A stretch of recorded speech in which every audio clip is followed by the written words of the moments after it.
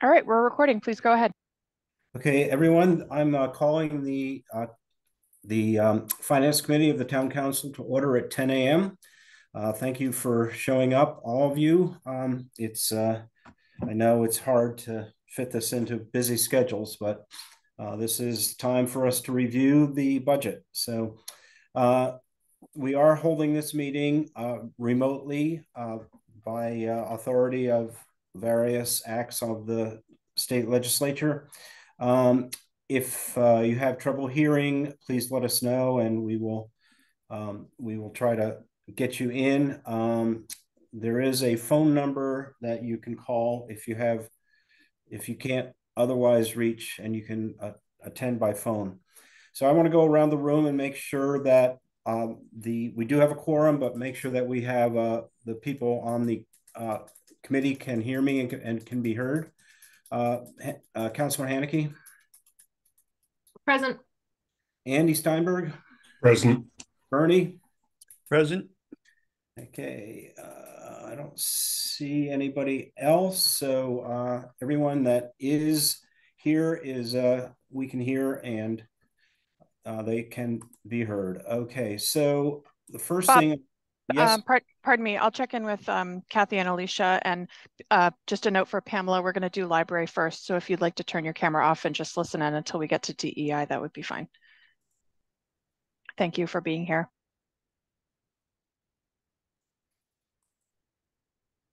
Well, I'm going to start.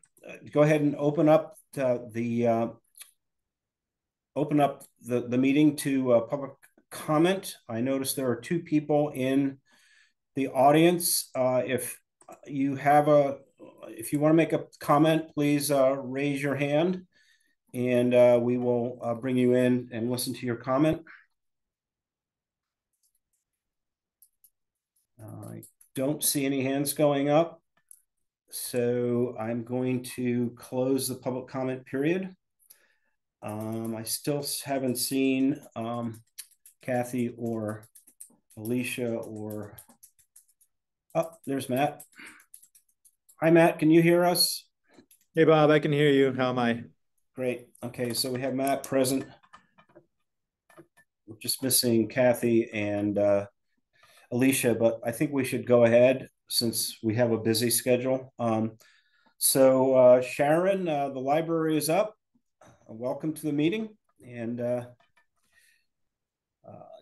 we sent you some questions. I hope you got them, and maybe you can just go through the questions that we prepared, and then I'll open it up to other questions that people have. Yeah, that's perfect. Can I, Athena, share my screen? Sure. You know.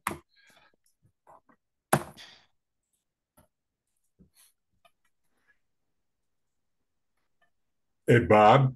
Yes. I probably should say right at the beginning of the meeting that everybody should be aware that my wife is an employee of the library working part-time at branch libraries, and I have consulted with the Ethics Commission and have determined that there is no problem with my participation in this process, since the decisions that we make don't affect her compensation. Okay, thank you. I see Kathy has joined us. Kathy, can you hear us? And yeah, I can. Okay, yes, I great. can. Yes, I can. And I'm trying to, I seem to have turned my video off. I am physically here. I apologize for being late. Your video's here. It's up. So.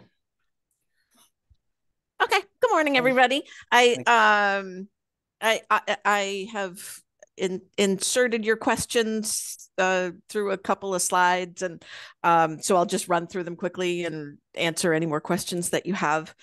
Your first question was about the change in part-timers, and basically for this position, we were waiting to see how the staffing at the branches would work out.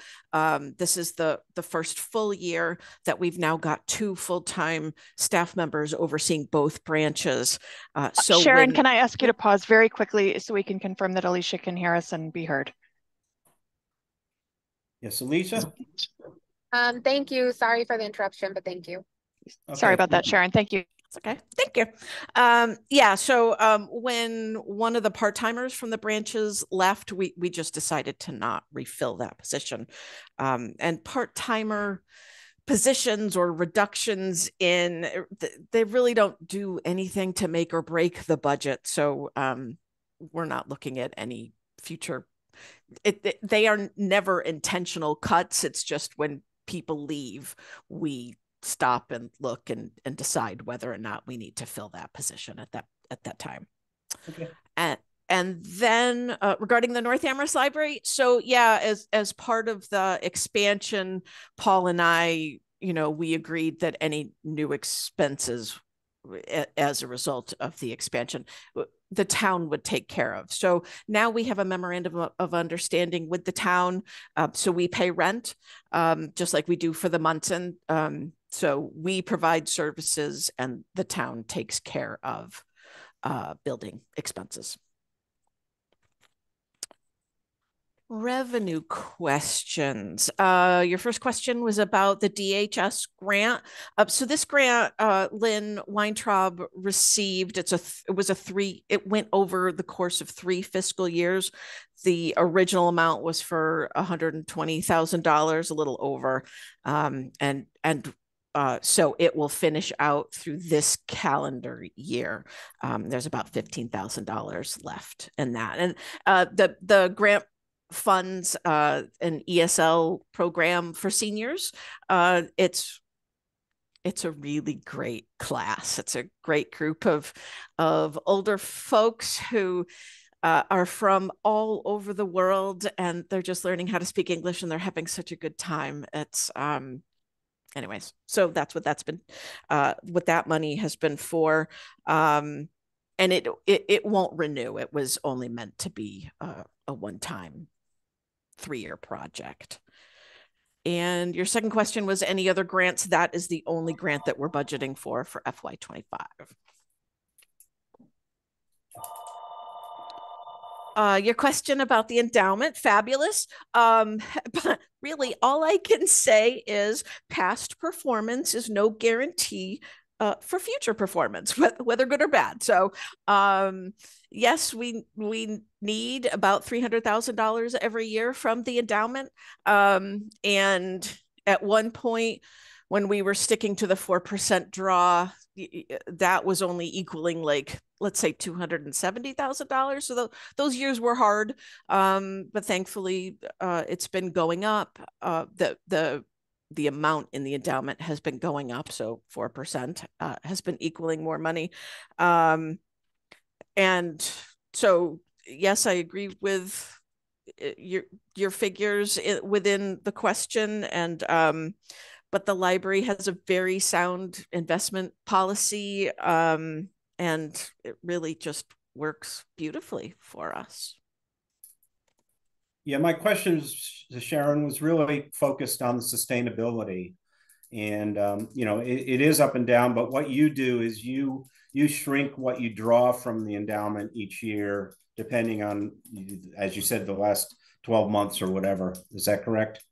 It's based on, we take a trailing 12-quarter average. So regardless of how high or how low, the crazy stock world happens, it doesn't hurt us or help us. We stay right down the middle, and it's a beautiful system. I gotta say, it's as close to perfect as I can get. Yeah. Okay, under expenses. And state aid. So it is very rare when the library doesn't need state aid to pay salaries because the town appropriation just has never covered all of our salaries. I've only been here 12 years. I think I've seen it twice where we didn't need additional money above the town appropriation. That one was the FY23 year, and that was because the SEIU contract negotiations were going on over a couple of different fiscal years. And then the other was just due to, we had several retirements of employees who had been working here for several decades. So it ended up saving us a lot of money. So your question, are we relying on state aid? Absolutely. And we know not to ever expect a 4% increase to the town appropriation. That, this FY25 was just a really happy once in a lifetime opportunity.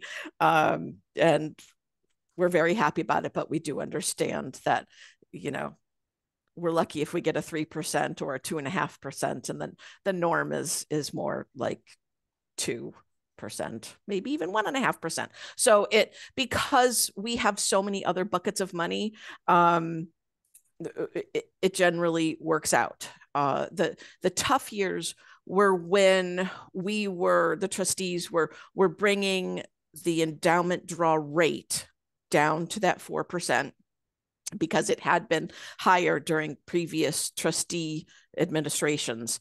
But now we're on this 4% course. But as we were dipping, we had to pull out of reserves, and now we're on the upward trend again, and we've got some reserves. So it's working out well. Thankfully, the Massachusetts Board of Library Commissioners, the Massachusetts Library Association, they do a superior job of informing and advocating for state aid to public library increases across the state. The legislators do understand the importance of this fund to public libraries, again, across the state. Mindy and Joe are exceptional advocates and partners in this. But of course, always cuts can occur. And like I said, that's why it's important for the library to have so many different buckets and reserves. Okay. I think those are all your questions. Well, we did happy to take more. We did have a few questions, other questions.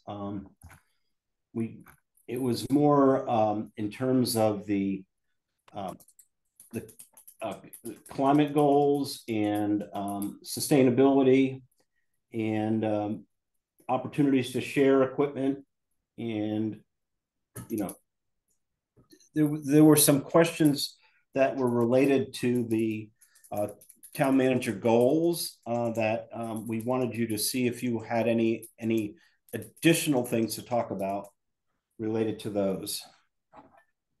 Related to sustainability. So that's the building project. And so we're working on plans to see that through. Other than that, no, that is our primary focus right now. Okay. The elimination of fossil fuels. Okay. Do you have any, are there any grant opportunities other than, for building, for any grant opportunities for sustainability investments that aren't related to the renovation or the rebuilding of the library? I don't know. That's where 150% of our efforts are. So. Okay. Okay, I'm going to open it up to the committee for other questions. I can't see everyone. So Sharon, if you could stop sharing. Oh, yes, absolutely. Actually, I'm sorry, Kathy? Yeah, it might be that she needs to keep sharing, but on the expense table that you showed us, Sharon, and I apologize, I didn't get my questions into Bob and Athena in advance so that you could respond to them. The FY25 budget has a substantial decrease in 3 lines: maintenance, utilities, and programming. And I'm assuming that's the assumption that you're moving to a rental place as opposed to staying in the building. If that doesn't happen, so it's a 2-part question. It's about $120,000 of expenses that you're not expecting to incur that leads you to your bottom line, if I'm reading it correctly, compared to FY24 budget. Both, if that doesn't occur, what happens? And we look forward to a year, another year, FY26, where we'll be back to the operations, maintenance, repairs, utilities budget. What happens then in terms of your thinking of the people programming? We didn't ask you for a multiple year budget, but I'm just looking forward to when the library is back online, because I'll stop there. So the one other one is the Friends. There are a few that are lower than they were in the past. Friends is one that's quite a bit low. So it looks like the fundraising from Friends has gone down. So that's just, you might want to talk about that.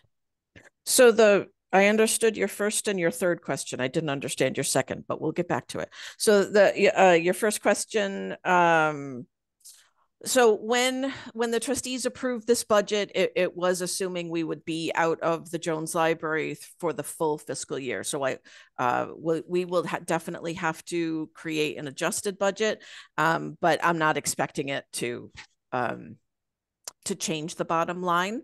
And, the municipal appropriation is what it is. The endowment draw is what it is. State aid is what it is. And so we work within whatever the revenues are.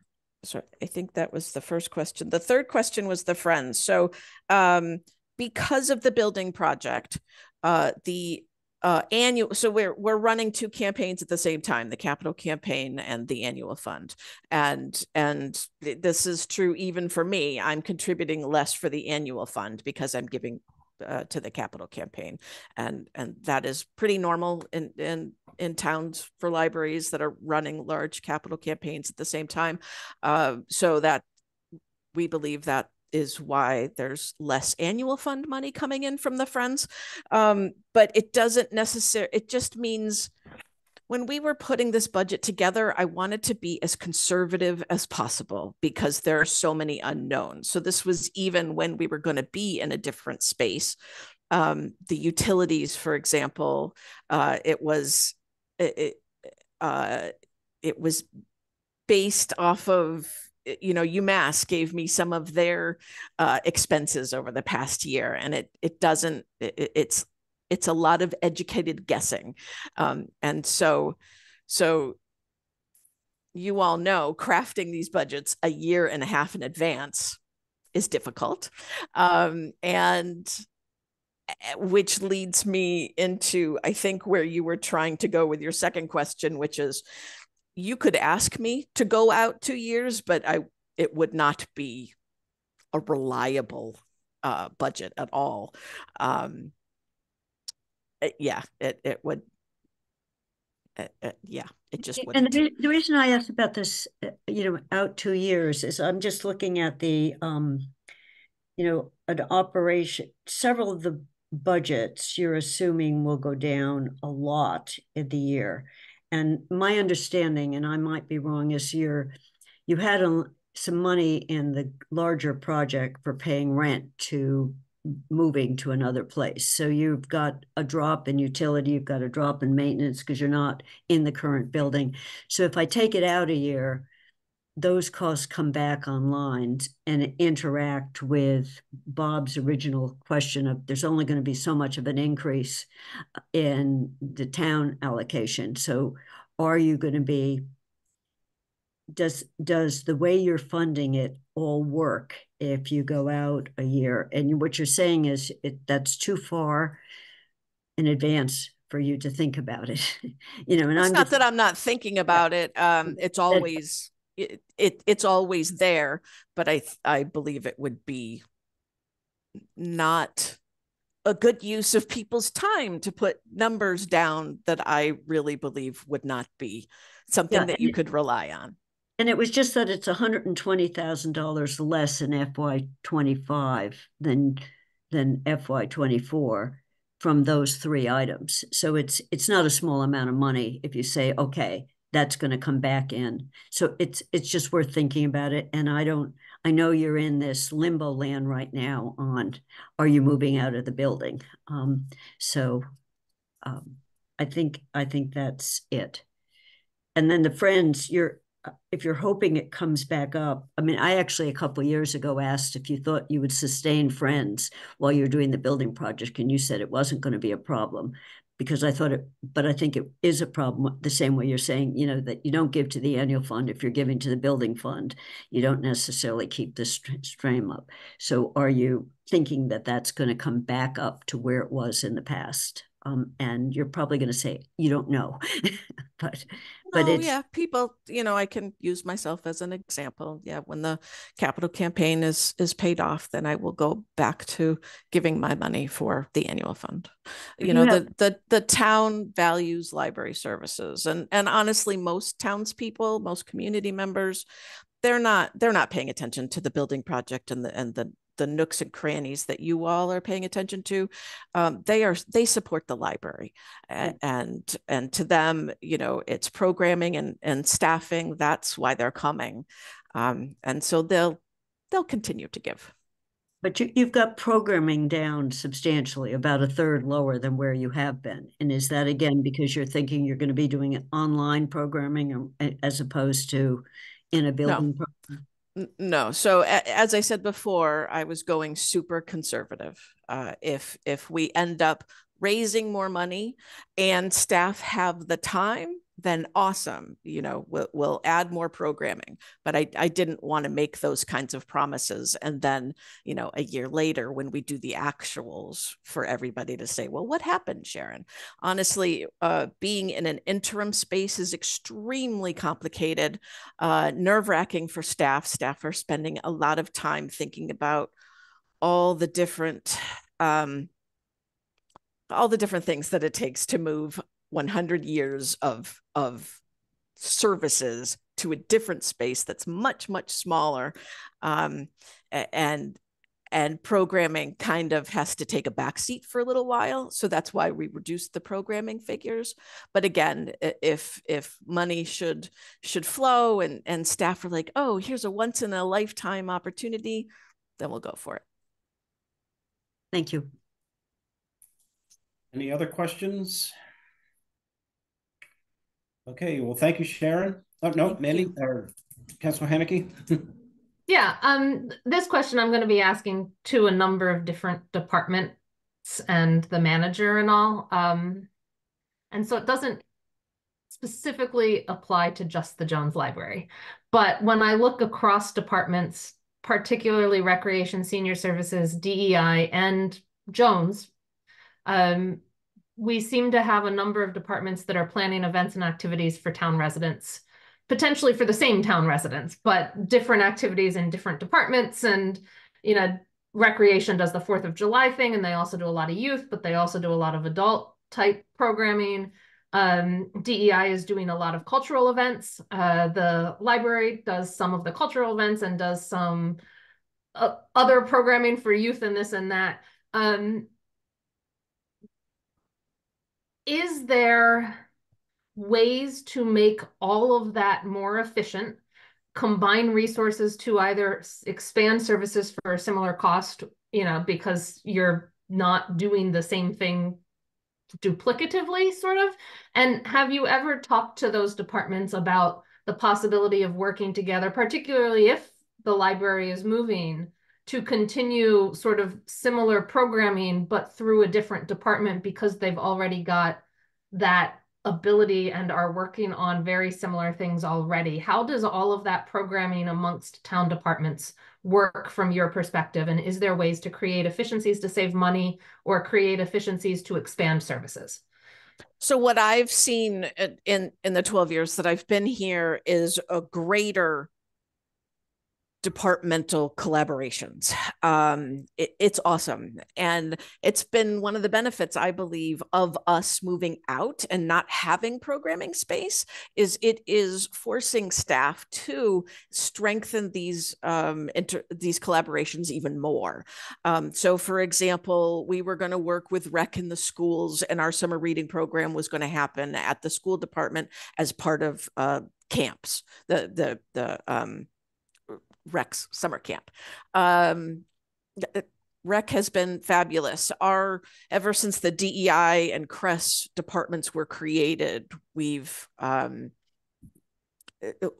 like this. And so I don't think we're duplicating. I think we are beautifully, for example, Rec does 4th of July. We can't do 4th of July. We could do a story time on the Common during 4th of July. And so it's like we all just know what historically programs have happened, and we link up and see how we can add to it.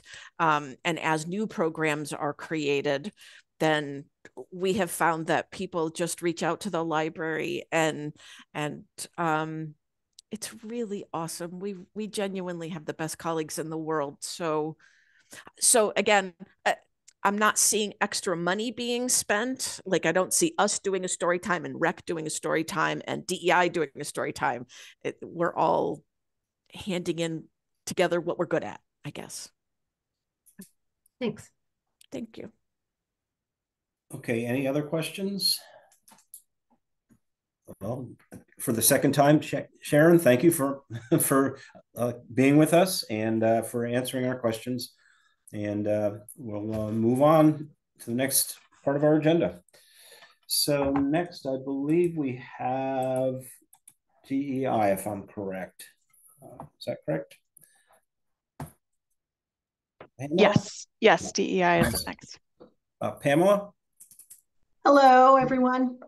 Hi, did you want to say anything to start with? I did not prepare any statement that there was not a huge ask from DEI, where my focus over the last 6 months has really been on working with the CRES department and trying to help with their planning. So I can give you a brief overview about what our hopes are for next year, if that would be helpful. I think so. Sure.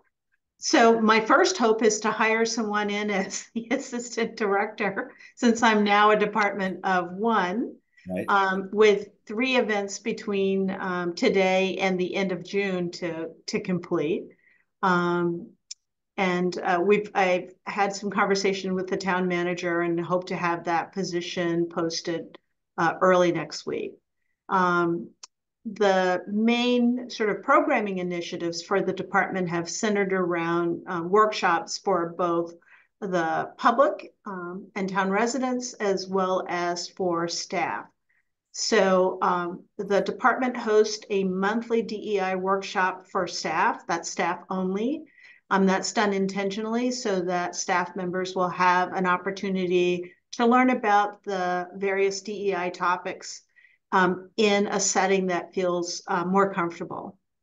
In addition to that, we have started and are now, I guess, we'll be on our 3rd event coming up later in the summer, Becoming Beloved Community. It's a series of topics that are open to the general public. We started that program with a National Day of Racial Healing in January that follows the Martin Luther King holiday. We most recently had a workshop on microaggressions and implicit bias. The next one that's coming up in July will be on allyship. And so that series has a more public face. In addition to that, the department has as a goal providing workshops and trainings for each department that are department specific. I have to be honest and tell you that that did not happen very much this year, simply because my time was spent working as part of the interim leadership team. And so we focused on the broader workshops that were for staff and forego the more specific ones from the department. In addition to that, as you know, the department supports 4 different boards. So the Human Rights Commission, the Disability Access and Advisory Commission. Jennifer was also supporting the Munson trustees, and then the Community Safety and Social Justice Commission. Okay, thank you. Did anyone have questions for Pamela? Councilor Hanneke? Yeah, so this was one of the general government sections that I reviewed and sent in some questions. My questions for specifically related to DEI that are more for our director versus our town manager relate to 3 of the town manager goals, as well as the question I just asked our library director about the combination of services, although that one was not sent in early, but I'd love to hear. So 2 about budgeting strategies related to using a racial and social justice lens when making decisions, and how the budgeting strategy supports the work of the town in repairing the damage to structural racism. Those are 2 of our manager goals. So that's sort of one question there. Another question is, one of the manager goals is to begin identifying and proposing revisions to policies, bylaws, regulations to dismantle structural racism.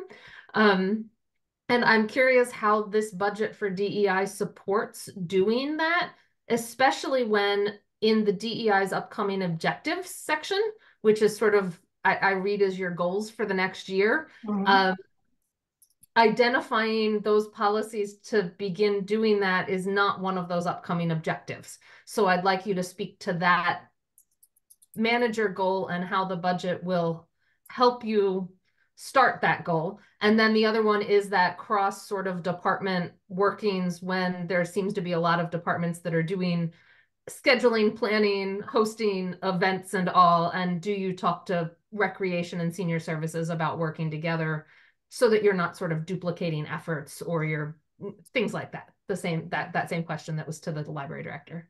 All right, so I'm going to take the easy one first and actually start by actually just talking about one of the recent events that we've had in the last year. I think that's the best example to answer the collaboration that's occurring between the library, rec, and other departments. So if you had an opportunity to attend our Spring Festival or Lunar New Year event, then you would have found that that there were representatives from the rec department there, and that rec had created gift bags for children who attended, and that there was a section during the event where the library had created a lending library with books that were appropriate and relevant to the topic. And so I agree with Sharon. I think this is one area where the various departments in town have worked collaboratively together, and that we're not duplicating efforts, but we're actually enriching the efforts of each other by sharing events. So I think you will see that again with an upcoming event that we have actually a week from Saturday. We have the AAPI, so the Asian American Pacific Islander event, and we have assistance from REC, and generally there's also a presence there from the library. So I think as town departments, we're working very well on those cultural events to really enhance them. I'm sad to say I'm hearing about the other 2 questions during this meeting. They did not come to me in advance, but I do have a response for you. I think the major handicap to my ability to work with the town manager to reach those larger DEI goals is a lack of staffing and time, right? If my time and energy is spent on cultural events, then that's less time and energy that I'm able to spend on some of the bigger policy questions. It's particularly in this past year, it's been very difficult because I was leading the interim leadership team for CRESS and trying to do work on this in this department as well. So that is definitely a challenge. I want to sort of end with by saying that it's not as if those activities are not happening. The best example that I can give you from the past year was that the Human Rights Commission had set as its goal the revision of its bylaw so that it does meet and reach for those larger goals, and we're in the process of doing that. And the Disability Access and Advisory Committee as well is looking to revise its charge and take on a different legal status. So there has been some movement, but certainly probably there is room and capacity for more.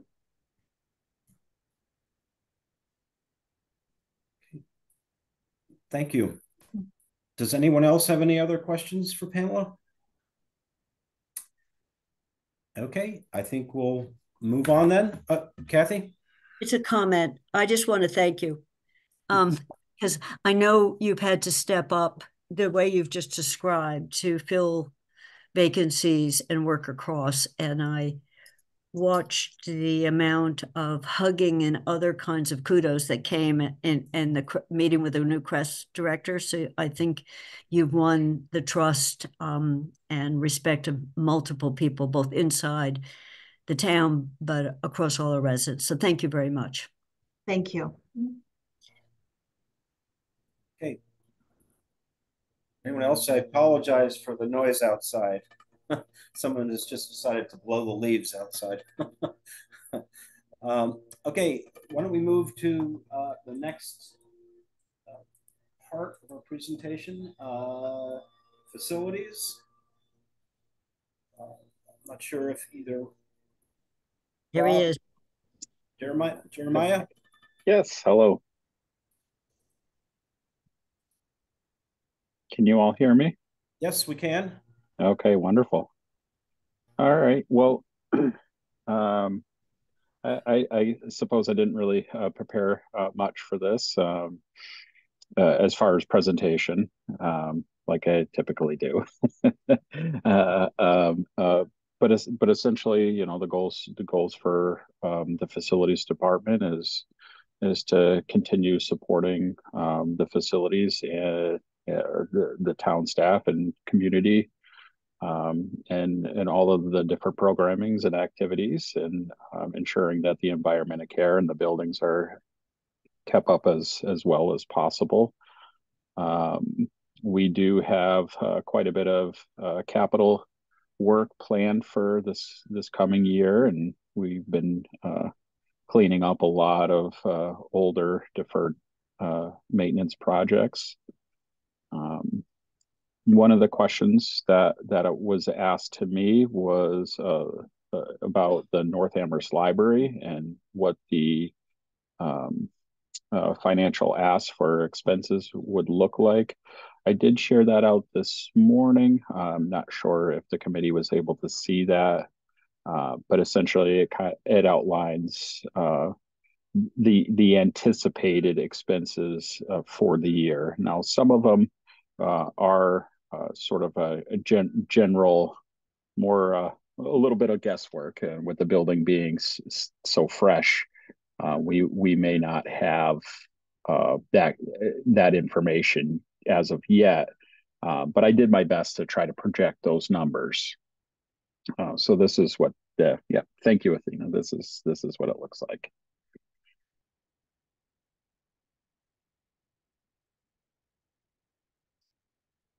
Any questions?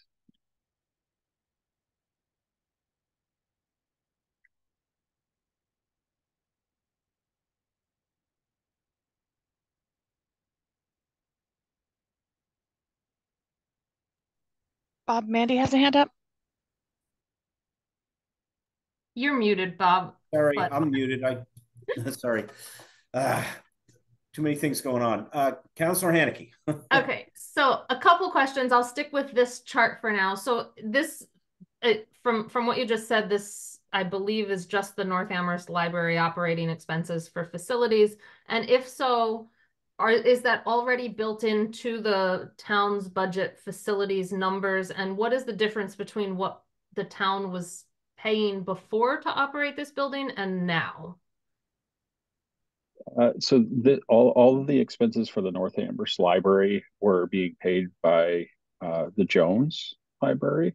So essentially, these are new expenses for us. So the form that you're seeing here is basically the additional requests. So that this is me requesting that those funding to that would end up getting built into the facilities budget moving forward. But since it's the first year, that's an additional ask.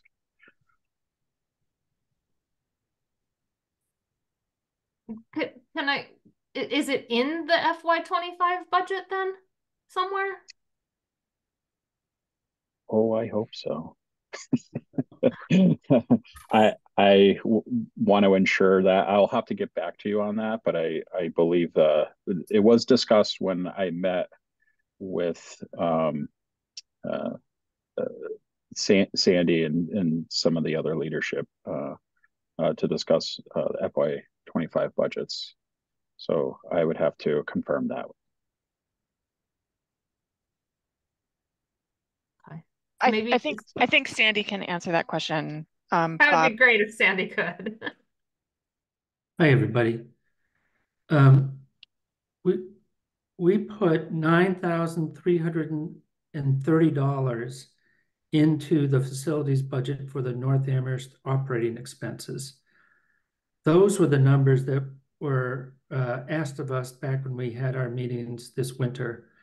Not sure what is different, the numbers that are on the sheet you have in front of you, but there was an additional $9,330. Okay, so that increase on page 110 of that change in the facilities maintenance operating expense line is specifically for North Amherst Library. Okay. Yes. Because again, I know how much pressure you were on the major components utilities description. Maybe for next year, make a note to describe that also includes the North Amherst building now, library building. Because the utilities line talked about Munson and Bangs and North Amherst School and South Amherst campus, but didn't mention the library. Just a note for next year. Some sort of note so that we know that that building's also included in there would be very helpful. Yeah, Excellent. Mandy, that's one of the things that we've discussed and identified, that some of the budget narratives, it only included some portions of all of the facilities, and like you say, is over the years the number of buildings keeps increasing, and we want to be sure to capture that. We are in other areas, so we'll just continue to show that. We'll just transpose that more complete information onto that.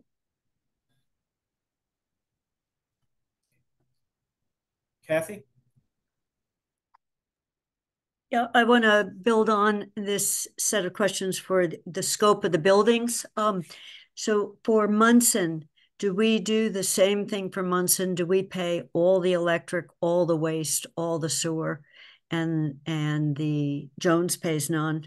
So that's been the past practice? Yes, that's correct. Okay. So then my second question, and I don't expect you to give me an answer, but I can get an answer later, is when the community uses community space in either Munson or the North, and in the case of the North Amherst Library, there hasn't been any community space until now. I think you charge some fees. Do the fees get booked in a way that you can see how much of the cost of operating the building is offset by fees, is a question for wherever those fees go. And they may be, Jeremiah, when we were asking about renting per hour, he said it's pretty nominal, like $15, $20 an hour. Yeah. But I don't know how that works with Munson, and none of us know how it's going to work with North Amherst. So is there kind of some of this cost is offset with fees? There should certainly be an offset. I don't know what those figures are, but you are right. It's for a nonprofit organization, the fee schedule is $15 per hour. And I believe it's a little bit higher if it is not a nonprofit. We are in the process of updating the booking systems and essentially the process of reserving and paying those fees. So I think next year we would be able to get that information much easier because we are going to start using our OpenGov software. So this year I think would be a little bit more of a challenge, but I could certainly find out that information for you. Yeah, and it's not critical. I was just thinking that internally there are some fees. I see Paul's hand is up on this one. So yeah, so we do all those fees come in and they're recorded accordingly to wherever they go. They just go into the general fund, so it's part of our revenue streams. We don't do zero-based budgeting by building on this or anything like that. So, and with the thing that Rob and Jeremiah and our IT department put together for using OpenGov, which has been really successful for inspection services. We're rolling that out for Munson and for North Amherst Library, and if that works well, we're still working through a bunch of things and who decisions and stuff. There's some in right now, in fact.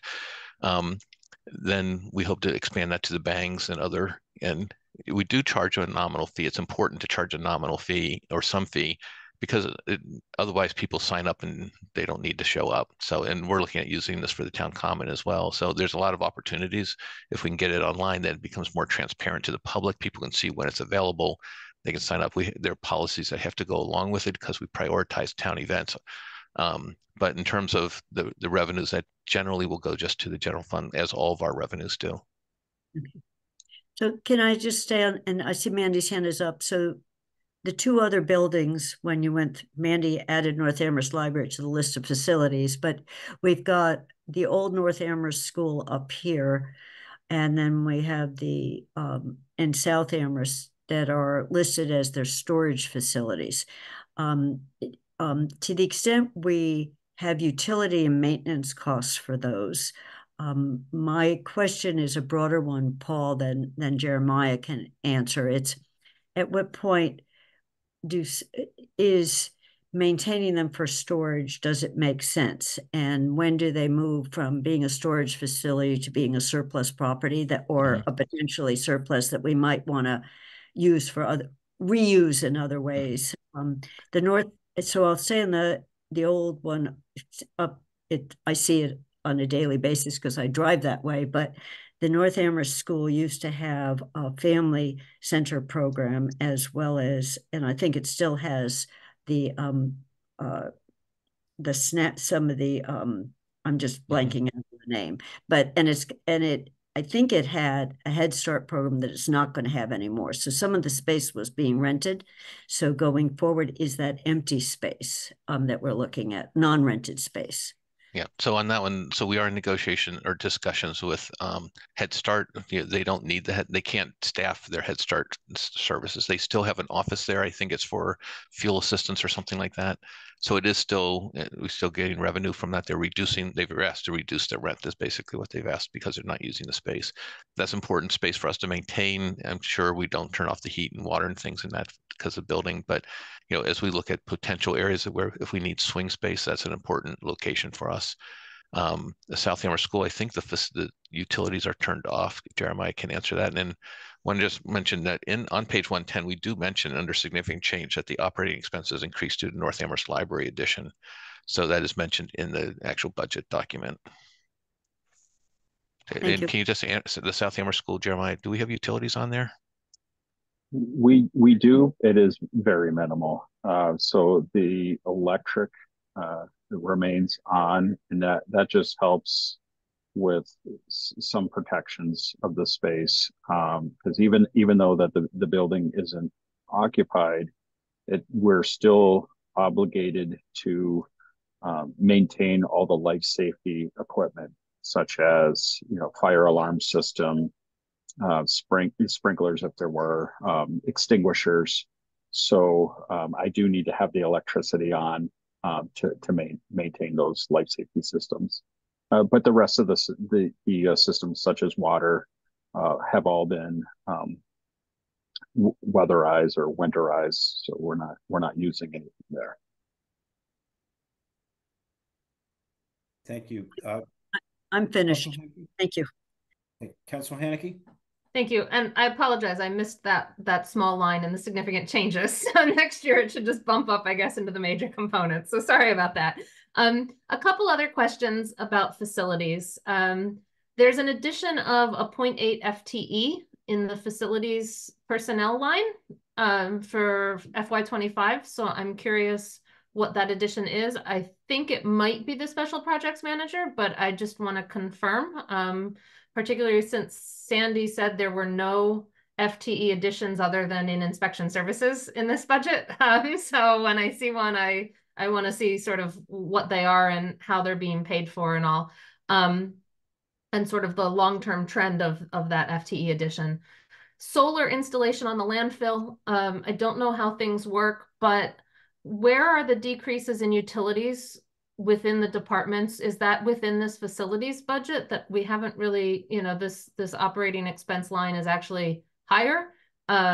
So where is the savings from the landfill solar or any of the other sort of sustainability utility initiatives we've done? Where does that show up in the budget is a question.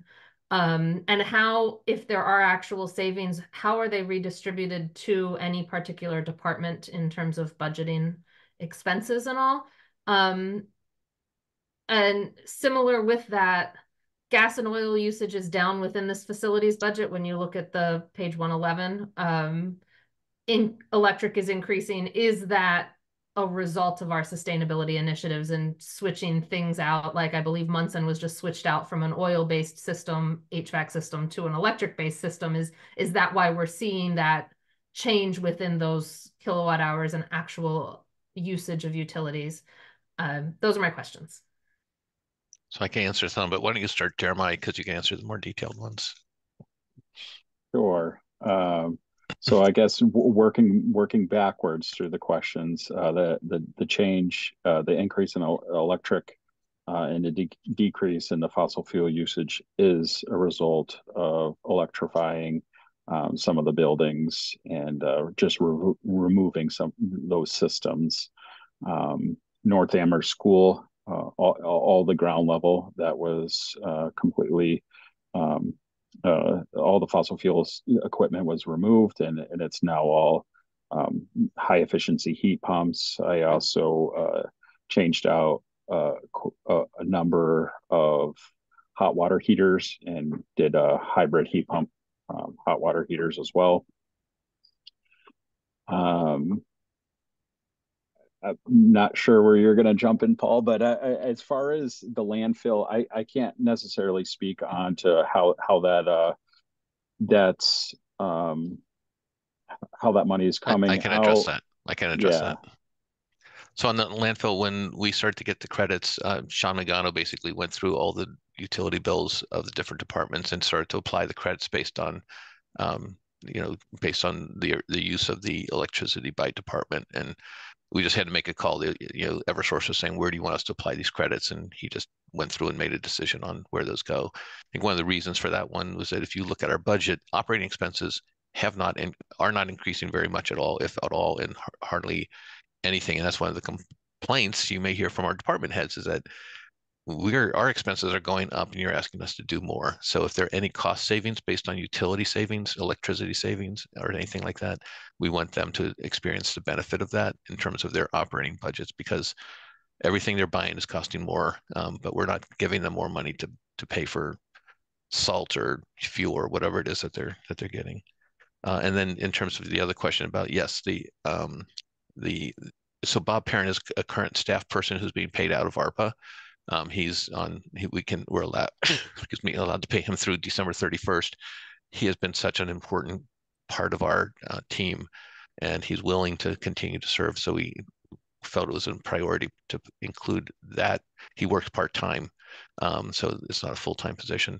So including him into our budget, we wanted to make that start to begin that transition for that position. So it's a 6 months of a part-time position is what that reflects. Thank you. And so I just, for my own brain, all of those utility expenses that are savings aren't necessarily showing up in the facilities maintenance operating expense line per se. They're more sort of hidden in the budget because I had noticed like DEI and town clerks and all of these, their operating expense lines are almost always this year a lot more even, like level spending. And that's sort of how you're incorporating the solar savings into the budget, is sort of a level spending on operating expense lines in various departments. Well, we had to apply it to departments that had electricity in their budgets. So DEI doesn't have electricity in their budget. Those, but DPW does. Police facility, and Jeremiah's got a lot of different facilities that have it. So he has to manage. Most of them accrue to facilities. Thanks.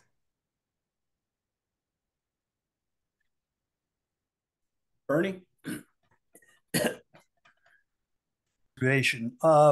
As we look at these budgets and we think about inflation, we have to keep, I think, two things in mind. One, the fact that the rate of inflation is dropping doesn't mean that things are getting cheaper.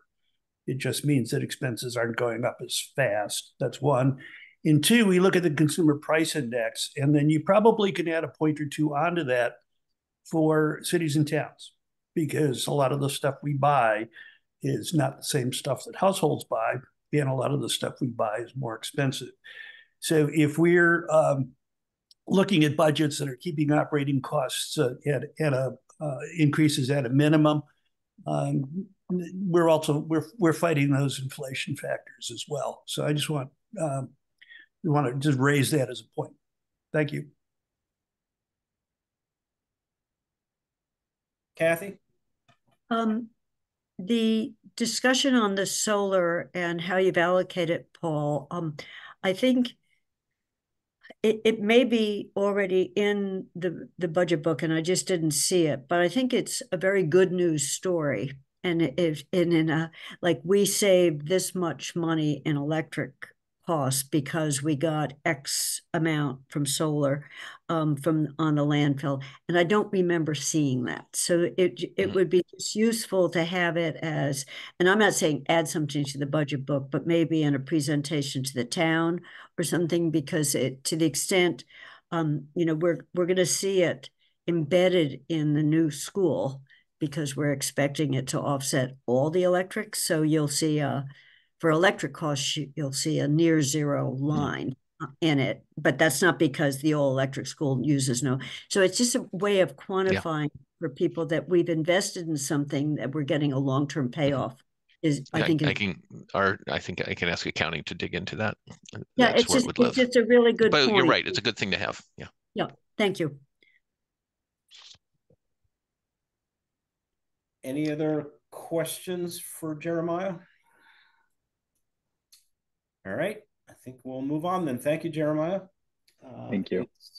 Next is town manager budget, correct? Yes. Paul, did you want to have a brief presentation, or would you just prefer to jump into the questions? I want to just recognize Angela Mills here, who's front and center for this as well. Ours is pretty basic. I don't think I'm open to questions you may have. Bob, just a quick note. We specifically didn't ask departments to do presentations. So I think the question is sometimes alarming to our department heads who are attending going, oh no, I was told I don't need to do that. So just so we don't give anybody else a heart attack. Yeah, I'm sorry. I should have. I know that's the case, and I should have stated that earlier. But thank you. Councilor Haneke, do you have questions? So yeah, again, I was the one that reviewed all of the general government section of this budget, which includes more than just the manager's subsection and also. So I apologize, Paul, that some of these questions are to other departments, but I think they're not specific enough that they're sort of higher level that you or Angela will probably be able to handle them. Mm-hmm. The first set is I noticed in reviewing the general government section that throughout the various departments, the personnel services had a large mean increase of about 9%, anywhere from a personnel services around 4 to 17 or 18, depending on various different things going on in the departments.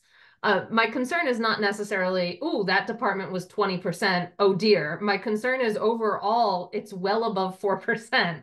And is this something that is manageable year over year when we're expecting not just next year, but FY 26 and 27 to have maybe a 2.5% overall increase? So could you just address that?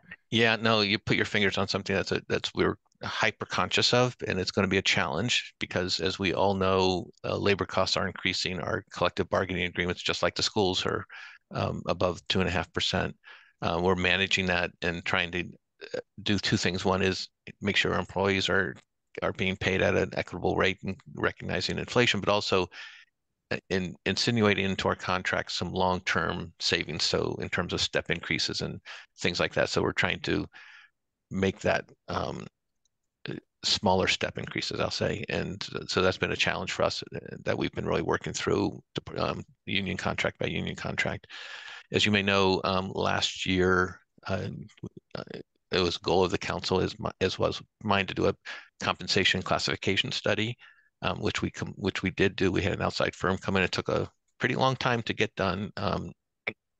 It actually spanned a couple fiscal years, but that we're trying to build this budget to incorporate the recommendations from that into this budget, so we could stay within our allocation of 4% going forward and accommodate those budget adjustments that were required based on the compensation classification study.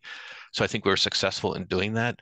And I think that our employees were generally, I won't say pleased, no one's ever pleased. I say we had a process where if people were unhappy with the decision made about their role, that they could appeal to the personnel board.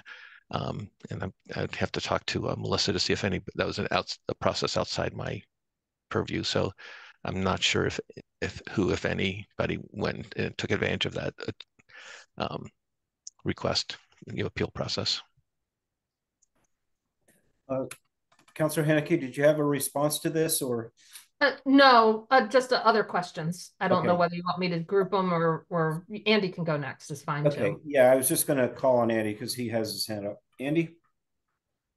My question had to do with the communications manager, which you list as one of the major components of your office's personnel expenses. And that's a position. The person who had been in it full time had left, and has that been? Is there anybody working in that in the current time? And when do you expect that to be filled? How does that affect the budget? Well, you don't see all the hats that Angela has, but this is something that she has taken on. But we had a really good team interviewing, and Angela, you can update on where we are with the interview, where we are on that process for replacing Brianna. So over the past month and a half, we've had a huge applicant pool. We were really lucky to have lots of qualified people apply. We are hoping to have finalists sit with Paul in the next 5 to 10 days. So we've narrowed it down to 2 finalists. And the search committee was excellent. It was Serge Fedorowski from IT, Lindsay Carroll from APD, and our health director, Kiko Mallon, who helped out with all of the interviews. So you would expect that the position is going to be filled for the fiscal year, and that therefore it's covered in the budget. Absolutely. Thank you. Councilman Hanneke? A couple more questions from the questions I sent over.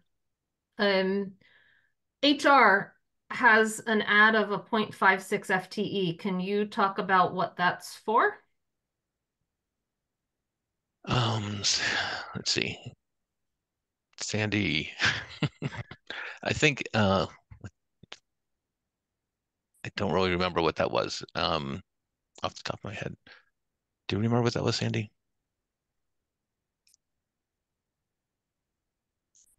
They Is it to make up for the HR piece that Jen? So we're taking the HR piece out of the DEI director. So when Jen Moisten used to be half-time with the town manager and half-time with HR.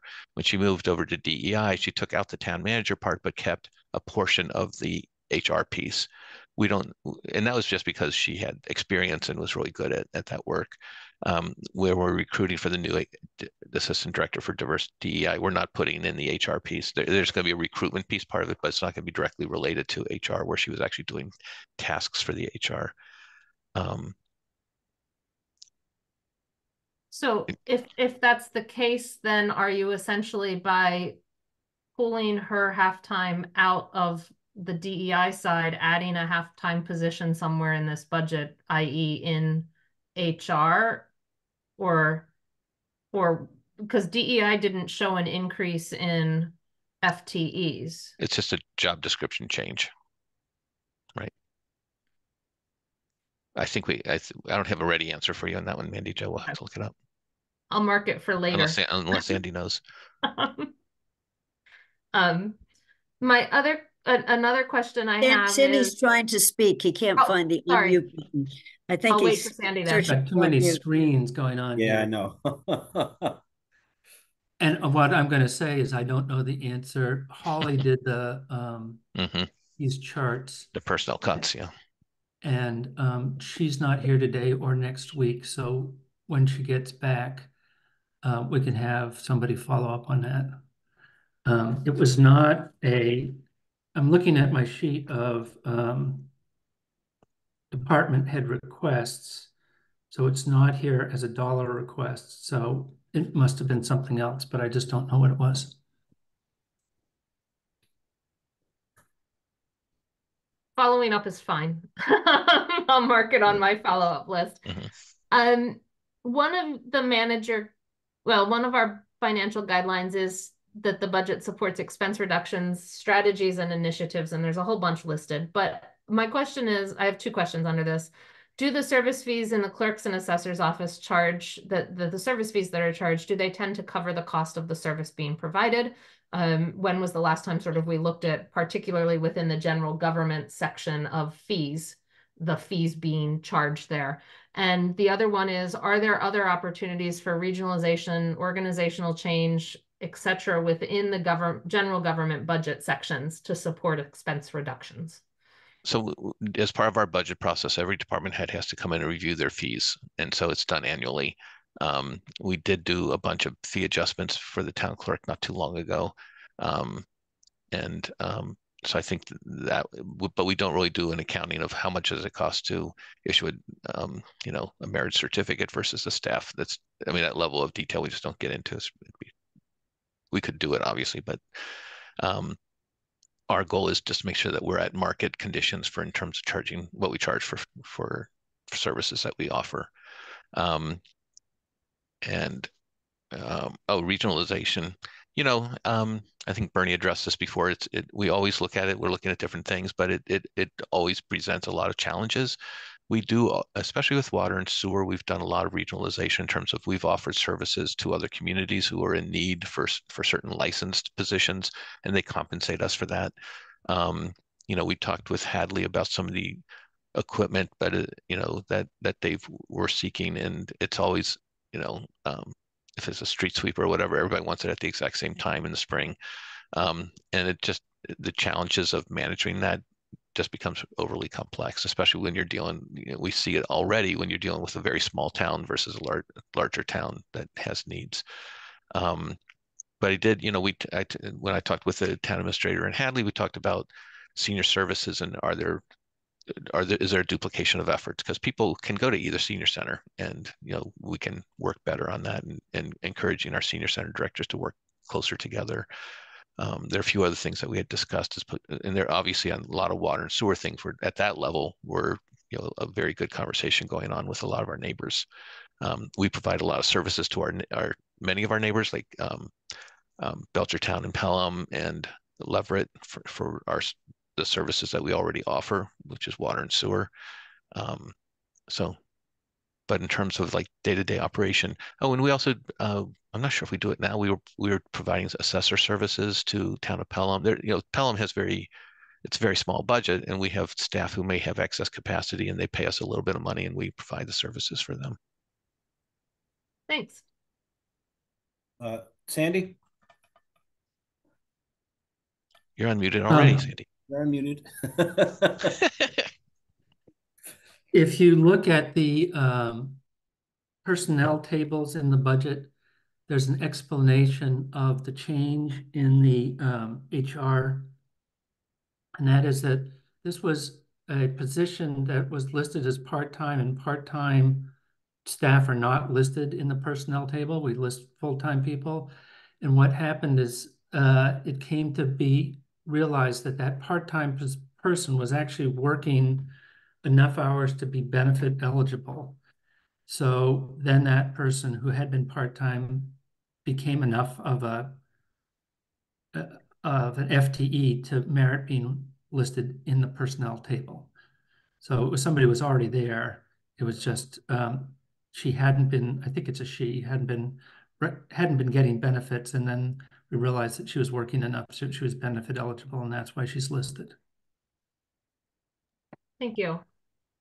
Thanks. Kathy? Paul, you made a quick statement that seniors can go to either senior center, that we could go to the Hadley Center. I was not aware of that. I think it's excellent. So to the extent that could be aware, they had and I'm just going to cite one example of where this is very good news, because they had an arrangement with a company that came and did free shredding, and you could just come and get up to 5 boxes of stuff. And we actually brought our stuff over there, and I was waiting for someone to ask me to show that it was at the senior center, evidence, and nobody asked me of who I was. I had messed them. But I think that sounds like that if one or the other arranges it, extra services. So I just wonder what that arrangement is. I think it's great if we can. Yep. And Bernie's going to weigh in on this, I'm sure. It's not an arrangement. It's everywhere. So even at this morning at the Cup of Joe, we had someone who was from the town of Hadley who says, I like your senior center better, so I'm over here. And I decided to get the coffee you're offering, and had some suggestions for us about vaccinations and all kinds of things. But she said, I'm a Hadley resident because I need it all one floor. But yeah, I know, other people use it. Bernie, I assume you're going to weigh in on this as well. For senior centers and for libraries. The state aid to the senior centers, the state aid to libraries ensure that anybody can come in and use them. So there's interchangeability there. I did have a question, and it's unfair because I didn't submit this in advance, but I'm curious about, my concern is always that we do a lot. And I'm always concerned about the level of staffing. And my concern and my question would be, and if you can't answer it, please get back to us, is how many vacancies are we carrying right now? Yeah, I don't know that answer. I think we're pretty caught up on a lot of them with fire and police, especially. DPW, I think they're pretty solid, actually. Well, we're actually within general government. Yeah. I think we do a pretty good job of, and it's tough recruiting firefighters. It's tough recruiting police officers. It'll be difficult filling any vacancies in those services. But I'm concerned about general government. I'm concerned about town hall. Yeah. And how much stress there is and pressure on folks. Sure. So assistant DEI is a new one, but we're already talking some candidates who are interested in that. Michelle Matusko retired from police, but then we have an internal candidate who's going to be moving over there, which creates an internal vacancy in planning department, which planning lost their planner to become planning director in East Longmeadow, I think it was. So there's lots of recruitment going on. Planning's been a hard one for us, getting qualified planners to apply. First floor their customer service desk tends to go through, we've gone through a number of people there, But town hall, generally, IT, all of our major departments are pretty stable. People, once they're here, they like working for the town. Angela, do you have any insight into that? You're way more involved in that stuff. I've been impressed with the speed of our HR director to post things and to get the ball rolling on search committees. So I feel like what you're alluding to, Bernie, is something that we talk about internally and we try not to talk about externally. Well, I'm sorry, I'm not. This is something that's always concerned me both professionally and as a member of the finance committee. We compete with private sector, and that's always been a challenge, especially in certain like skilled departments, like the planning department. The other thing that's been happening is, and this was a subject of an ICMA white paper, the cost of college is pricing a lot of people who might have otherwise come and worked for a little less money, but a little more job security in municipal and state positions. They're being priced out because they've got those tuition payments to carry. So, I'm not going to flog this anymore than I have. But what happens inside town hall are critical functions to our success as an organization, and that's my concern. I don't look at the folks who work in town hall as simple functionaries. They're key people performing key roles that underpin the operation of the whole community. So if we're having trouble recruiting, again, thanks to the personnel study, you may find that more pressure, you may find yourself having to adjust salaries. That's my ongoing concern. Mm-hmm. And at some point I won't be on the finance committee, and you guys won't be hearing from me on this, but while I'm here, I'm going to do it. Well, but the one that was most significant, and this is not just in our community, but in a lot of different colleagues you may have heard about as well, Bernie, is that the state has pretty much gone to 100% remote. And I talked to actually somebody at the state on Monday about this, and that's really opened up jobs to people who otherwise would not be engaging in going to Boston or something like that, because they can work 100% remotely. And I think that I know for a communications director, that was an opportunity that she couldn't pass up because they pay better than we do. If it required attendance at a different location, she probably would have stayed with the town. But you bless people for taking on. They do what's best for their families. So I think and I think other communities, like these outer lying communities, where people now are taking jobs for the state, and this happened with MassDOT with some of our planners who went over to MassDOT, and so. I think that's one of the bigger challenges for us. Kathy? The one big one you didn't mention, Paul, when you went through vacancies is finance director, and it's probably because Sandy is sitting here and we think we've got one. Well, and we know we have one, but we so I can update you on that. Yeah. So thanks. Sandy's been explicitly clear. I mean, so grateful. I mean, we were talking about it last week, just how he stabilized everything by being here. So, but he's been pretty clear about, I'm leaving. Thank you. Enjoy my time most of the time. So we've been recruiting for finance. We've done a lot of challenge. We've gone through a couple interviews. We have another interview or two scheduled for Monday, I think it is. Angela, and so hopefully this will be a strong candidate and we can move forward with that, and that'll come to the council. And I'm wondering, I mean, I don't need an answer now, but this notion that the state went remote, to the extent, I know you were allowing some flexibility with some jobs to be remote from home some days, certainly when we came out of Zoom. I don't know whether that makes a tough job like I don't know which jobs that appeals to people. If they want to live in our area. Yeah. So, I mean, when we came out of COVID, we are an in-person operation. We are the biggest building in the center of town. Our people have to be here. The residents expect us to be here, and we expect to be supporting restaurants and things like that.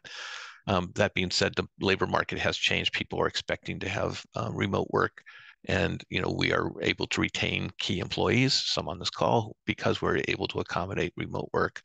And we're trying to build that into our actual recruitment process and opening up that conversation with anybody we hire in terms of what are the expectations, what are the needs. It's really on a department by department basis, the way we manage it. It's up to the department heads to determine who can work remotely. Clearly, DPW and police and fire don't really have the option, but other departments do. But I find there's real value in being in person. So.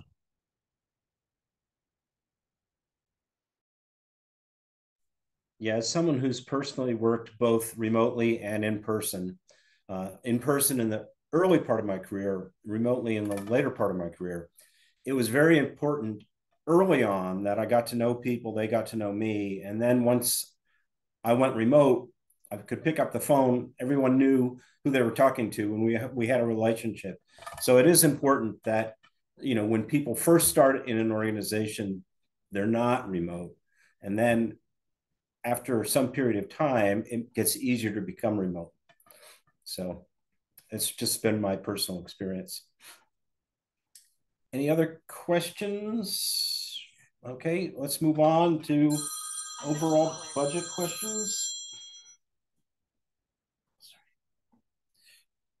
Mandy Jo, did you, or Councilor Hanneke, did you run the questions for this? I have a couple of questions. They're more of a much more general sense or on some of the projections you had. I'll start with the projections on the multi-year projection. You gave a multi-year, thank you for that. That was part of our budget guidelines. And I know multi-year projections need to be conservative both on expenses and revenue side. And I think Sandy addressed this a little bit in the presentation on Monday about, how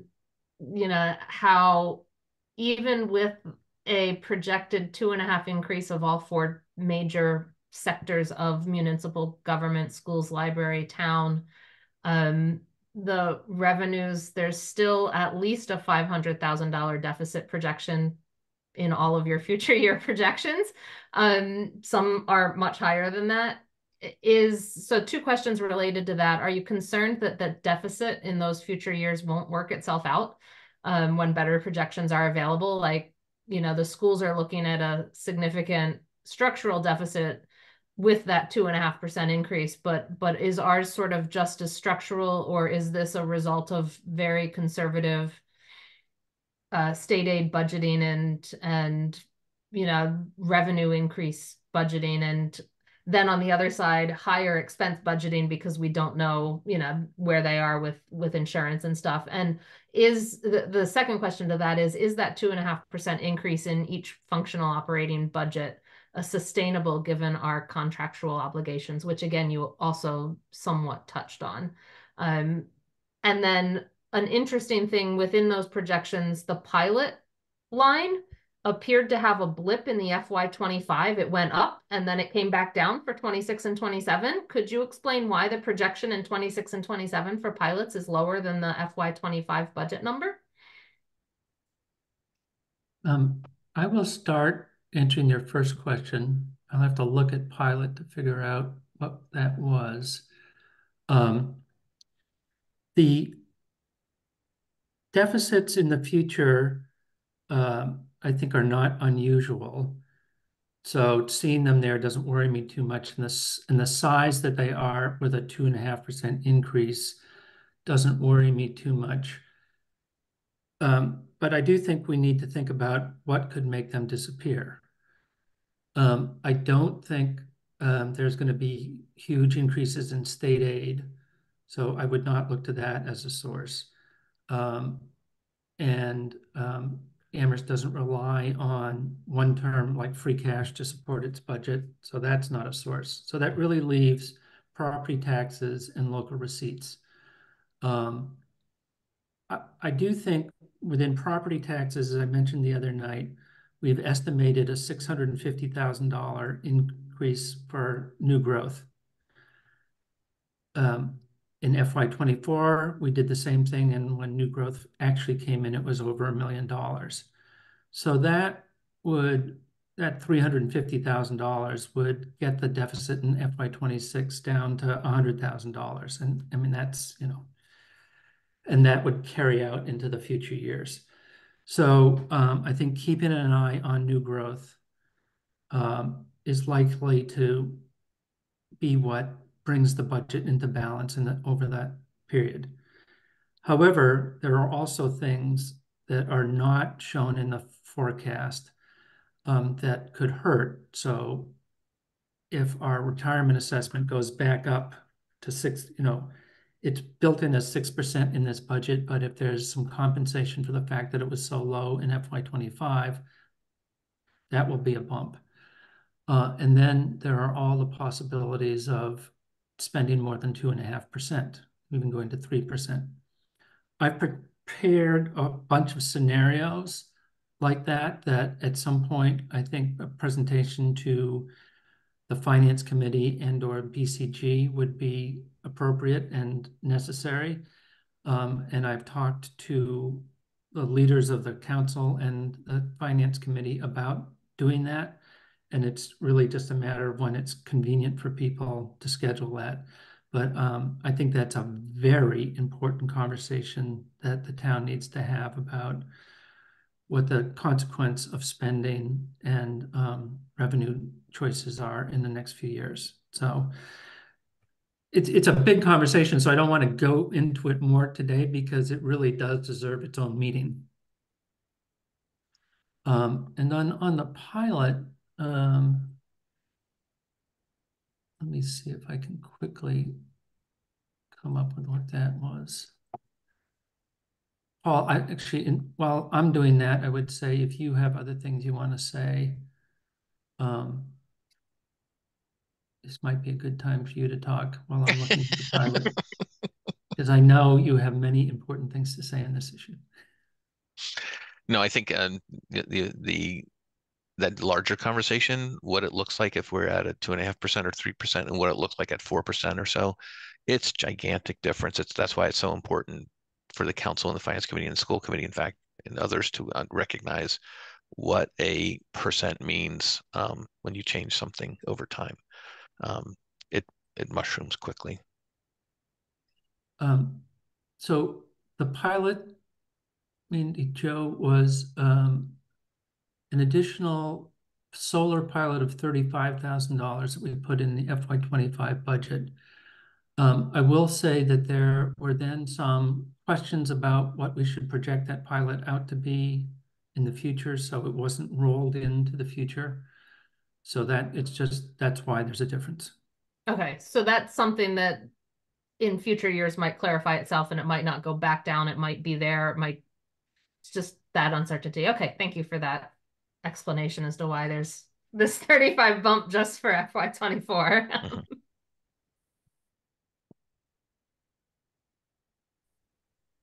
Okay, are there any other questions, Mindy Jo? Yeah, sorry, I've got a couple more. I don't know if they're appropriate here or not. I guess this one's more of the next quote section of revenue, so I'll wait till you get to the revenue line on our agenda. But capital stabilization for the elementary school, when we were looking at the whole budget, capital stabilization is lower this year because when we authorized the elementary school borrowing, you rightfully pulled it out into whatever the elementary school is. I guess the question is, I know, and maybe it's not appropriate for this conversation, but who knows? The intention was that $5 million would get reimbursed to capital stabilization, and we got additional state money. The site work came in under budget, and so what's the current plan for getting that $5 million back into the capital stabilization? Is it are we going to use the full borrowing capability so that capital stabilization doesn't necessarily like where are we standing with getting that $5 million reimbursed to capital stabilization and the plan for doing so? Kathy, I think you probably can answer this. If you want me to, Paul, I can jump in. Go ahead. You know, when I originally propose taking 5. It was with the knowledge that the Inflation Reduction Act has a big direct credit to municipal for both the geothermal, the whole system, and the solar. So those you get the year after. You have to put the building in operation to get the credit. So basically for the building, you have to turn the lights on. For the solar, you have to turn the switch for solar. And then you put it in. So if you think of for the building, potentially we would be applying for them in FY27, because the building will be opening in September 26. So you could show by June 26. And so it's the following year. And then solar is like which fiscal year. You can apply once it's operational. And those will be in the neighborhood, if we can get the full 30%, those are in the neighborhood of nearly $5 million. And I'll just say an if on them, because there's some questions with new federal guidelines and explanations. We're under, I won't get too technical here. There's a threshold for both of them of megawatt hours. And you have to be, if you're under that, you don't have to have apprenticeship programs in the group that's installing for you. If you're over it, you don't get the full 30% unless they're apprenticeship programs. But we're under it for both of our systems. The question is, if they add the two systems together, then are we over it for the solar system?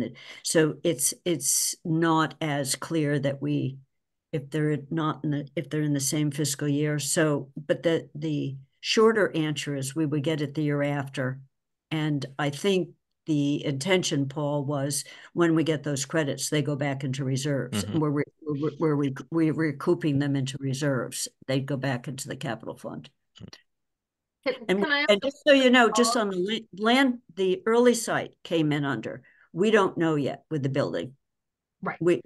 I know we don't know with the building, but can I ask a follow-up? Say the borrowing, and I don't know the numbers, but if our borrowing, this is just for examples, if our borrowing authorization for the override or the exclusion, debt exclusion is 50 million, and we have 5 million, so a total of 5 million from capital for a $55 million project. Again, making up numbers here.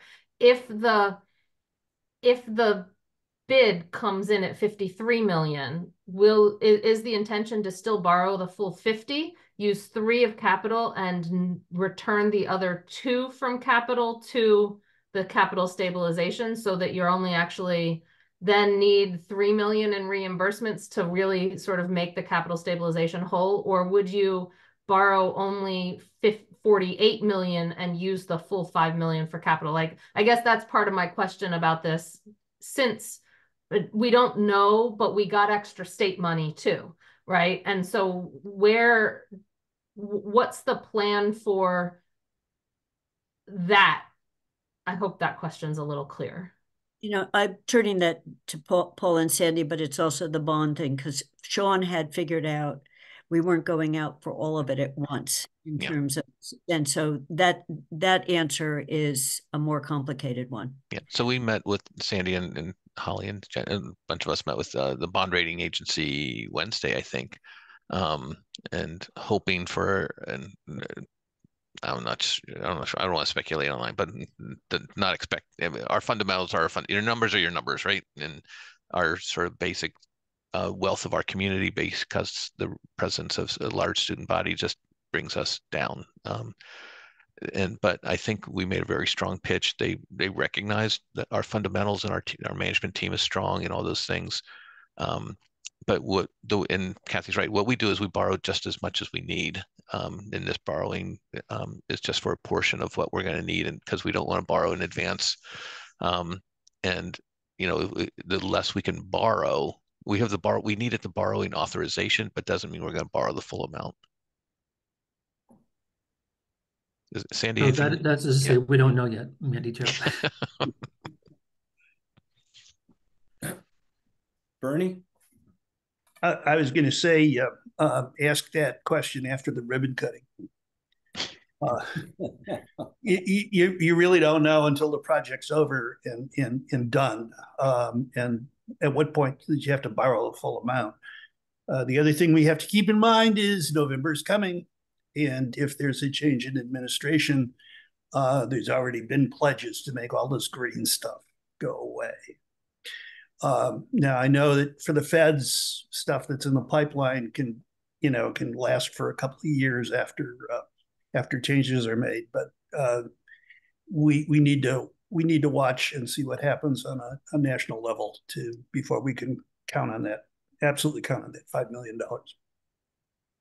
I just say the good news on that, Bernie, is the number of major industries that are drawing on that. This is not just drawing on it in terms of the credit, but we've spurred growth in industries in the United States because so it's a bigger group. So when we double check that there's other stuff that might disappear in IRA, but they thought this one's going to hold because it's leaped us ahead of Europe in a pretty amazing way. So well, let's just hope. Yeah. Because stupid is as stupid does, and we have to wait and see. So, any other questions on the overall budget? Okay, we'll move on to our last topic, which is the projected revenues. Does anyone want to start with questions, or did we send questions in on that? Councilor Hanneke? I didn't send it in, but I just have one. I'm pretty sure I know what Paul's going to say to it and Sandy's going to say, but I ask it every year. House and Senate budgets are out. Senate budget, in some sense, for general government and schools is better than both the House and the governor's. It matches the governor's 3% in UGA, and it matches the House's 104 for Chapter 70. So it had some benefits from what we liked in some of both of them. How does that affect the planning for this budget or the spending? I'm pretty sure the answer for this budget is it's not going to affect this one. You're not going to update those government numbers.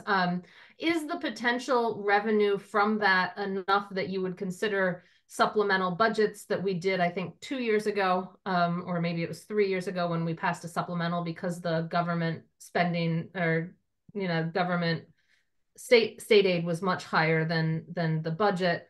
How does it potentially affect school, library, all of that? Could you just talk about what the plans this year are? Would we just basically take it in as extra money without budgeting it? Or can you just talk about that? I think you have to wait and see. So you're right about the numbers. The Senate did pick the higher numbers. What that really means when they get into conference committee remains to be seen. It used to be that the House would always underfund UMass when Stan Rosenberg was Senate president, because they knew that he wanted UMass funded more, so then they could get something. So there's a lot of gamesmanship that goes on in these budgets to see what trade-offs there are. So given that we based the budget presented to the council on the governor's budget, and we didn't change it with the House budget. We're not going to change it with the Senate budget. We'll see what happens with the conference committee. But by that time, you should have finished your budget deliberations. There will be different things that will change toward the, once we have final state aid numbers, once we have final new growth numbers, and that typically could be that there will be some sort of amendments that could be presented to the council in the fall. But since we don't know what those numbers are yet, it's too early to say. Is that what you expected me to say? Yes, but I thought I'd ask it anyway. Any other questions? Kathy? It's a question or a comment. We're at probably third quarter now of knowing what this fiscal year is. And in the last several years, we've generated a surplus beyond what we put on paper that we were generating. So as we close out this year, the other thing that's being projected, I mean, some of that is that new growth came in at X, or that we got interest earnings on Y, where so it tended to be more the revenue side than the expense side, although on expense it was a little bit less. It's going to be not, the timing isn't right for this budget, but I would like to, do in that same scenario world, try to take a look at that next year, because, or at the beginning of next year, next fiscal year, not calendar year. Because one of the things people who are in outside groups like the school committee, they're saying, well, if we're doing that, why don't we just grab it initially, thinking of building it into the expense line. So making it clearer what the sources of that are, because I think we're budgeting appropriately. And you already mentioned the new growth one. We are systematically each year underestimating if we took last year as the truth, but we don't know this year what this year is going to be.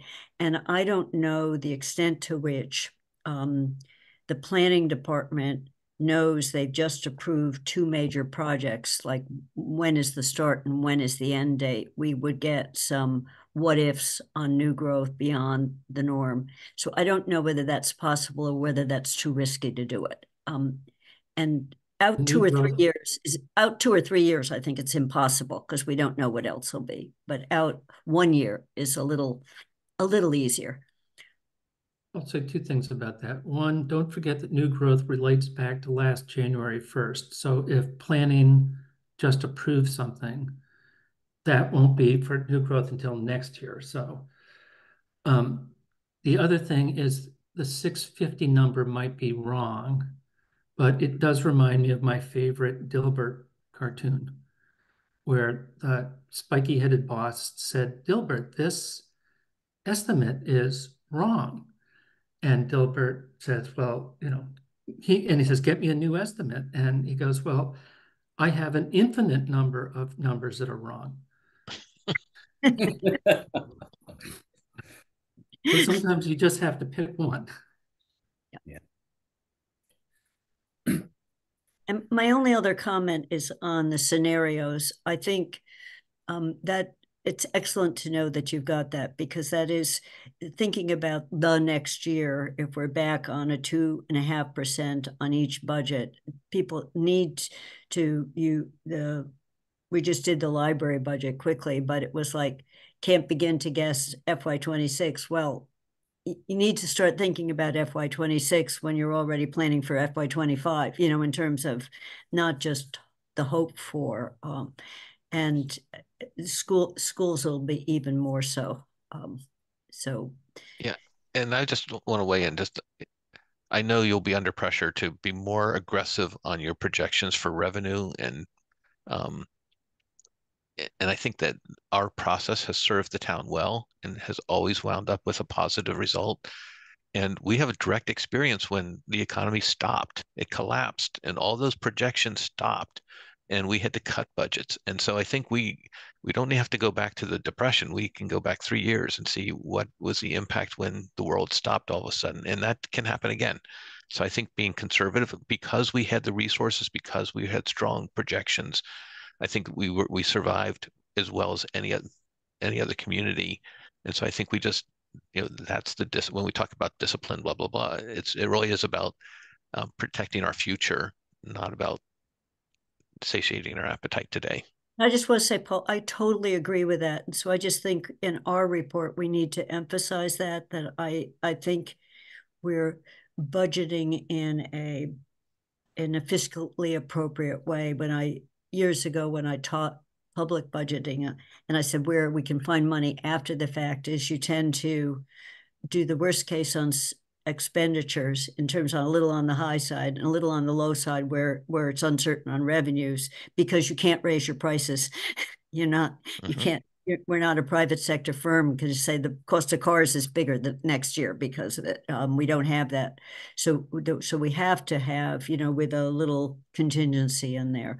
So I think it's smart, but I just think people keep looking at it saying, oh, if we'd only known, then we could have spent that money, but then we wouldn't have had the money anyway if we had spent it. So I think we just need to express that in our report to the council.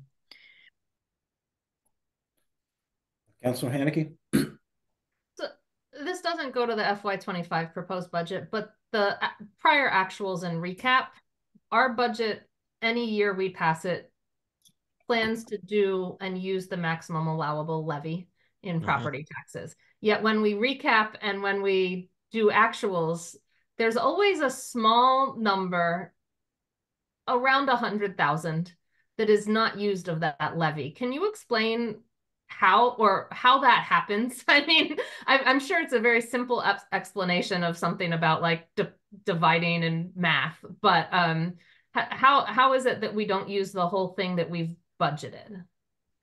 It all has to do with you can't cut a penny in half. When you set the tax rate, you have to set it to a penny. And that means when you do the calculation of our maximum levy, that theoretical tax rate will run out many decimal places. But when you have to round it to 2 decimal places, the difference usually ends up being about 100, or in Amherst's case, last few years, about $80,000. It's all just rounding. And my follow-up then is, how is that built into the expense line, knowing that, you've budgeted the full cap maximum levy, but you're probably not going to get that levy? Where in his expenses, since we're passing a balanced budget, where in the expense line is that sort of fit in? Is it really, is it on the reserve for abatements and exemptions, even though it's not really an abatement and exemption? Is it kind of built into that, or how is it built into the expense side to balance the budget? It all just gets figured in to make, so you just have to have enough revenue. So right now we've assumed we're going to get all of the tax revenue. At some point, that tax revenue number is actually going to be bigger because new growth is going to come in. So the fact that we then have to shrink it down a little bit means that we have enough taxes to cover things. And then if there are other adjustments that we need to make, frankly, I don't remember how we used to do it. You have 2 choices. You then can bring something, you have 3 choices. You can spend more money, come in with a supplemental budget. 2, you can lower something like your local receipts estimate to bring everything into balance. Or 3, you can spend more money in a sense by increasing the overlay. And Amherst has, I think, has done supplementals in the last few years, so probably just brought things into balance through that supplemental. But in Arlington, for example, we always just adjusted the overlay to bring it into balance. So at the end, it's all about the same. You have to have a balanced budget. That's what the recap is about. And then you just make these little adjustments here or there. Okay, thank you. Any other questions? Any other issues that people want to bring up for future meetings or otherwise? Don't see anything.